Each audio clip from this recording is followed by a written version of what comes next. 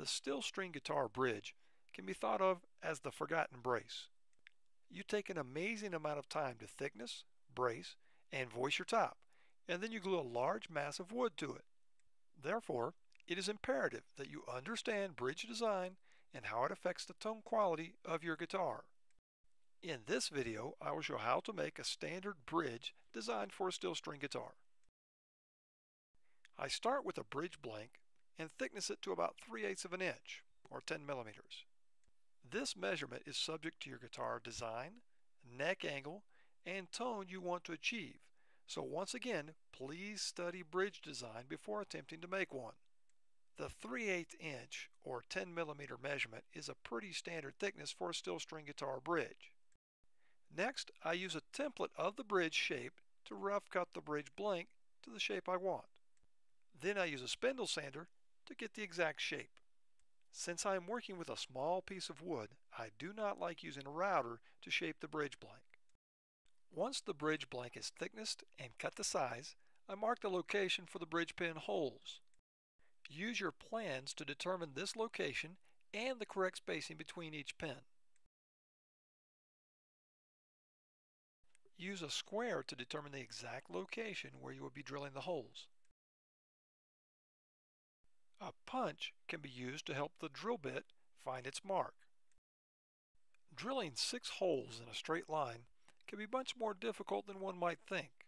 If you clamp a straight edge to the drill press table, it makes it much easier.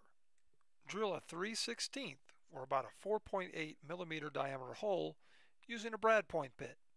These are later reamed to usually a 3 or 5 degree taper, depending on the type of bridge pins you have. You can then slide the bridge blank against the straight edge you clamped to the drill press table and drill the other holes. With a little luck, they will come out in a straight line. With the bridge blank beginning to take shape, it is now time to cut the slot for the saddle. This causes a lot of problems for some folks, but it doesn't have to. A simple jig like the one I'm showing here can help the process go smoothly. I place the bridge blank in the jig and secure it in place with the screws and washers. You will also notice that there is a shim with an angle on it.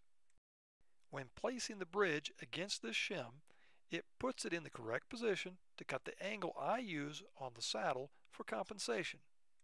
I will be using a 3/32 or a 2.4 millimeter carbide spiral bit for making the cut.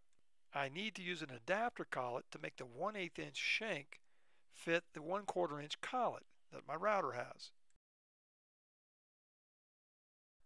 I would be using a plunge router to make the cut, but you could also use a laminate trimmer. Place the router on the jig and set the stop blocks to the amount of cut that needs to be made to the left and to the right. This is the width of the saddle slot. Set the router's depth gauge to reflect the depth of cut you want to make. The general rule is that you want at least half the saddle in the bridge. Carefully turn the router on and plunge the router so that it is making a shallow cut. Move it across the jig until it hits the stop block.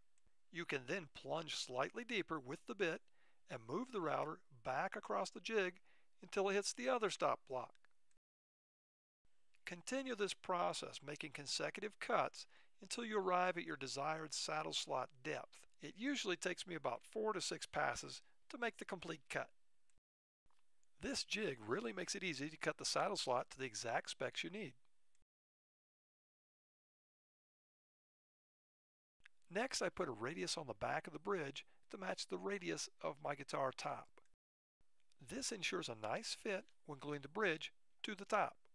You could do this with a scraper, but a radius block with a piece of sandpaper makes the job easier and more precise. You could also tape a piece of sandpaper to the top of your guitar and use it to sand the exact radius into the bottom of the bridge. Don't apply too much pressure if using this method. Next, I radius the top of the bridge to match the radius of my fretboard. Just place the bridge up against the end of the fretboard and use a pencil to scribe the radius onto the bridge. This is just a reference line. In most cases, you don't want to remove material to this line because your bridge will be too thin. Just use the line to put the same radius on the top of the bridge. You can use a sander, chisel, or even a scraper to radius the top of the bridge. Next, the end of the bridge wings can be tapered down. A bandsaw works well for this, but you could also use a chisel. If you have a spindle sander, it can be used to clean up the cut and blend the taper into the main part of the bridge. The top of each bridge pin hole needs to be beveled. Use a bevel cutting bit in a drill press on high speed to do this. Make sure that you bevel each hole the same amount. You can tell this by looking at the diameter of each bevel. Remember that each hole will get reamed later during setup, so make sure that you take this into account when determining how deep to bevel each hole. If you hold the bridge loosely as you drill, the bit will center itself with the hole.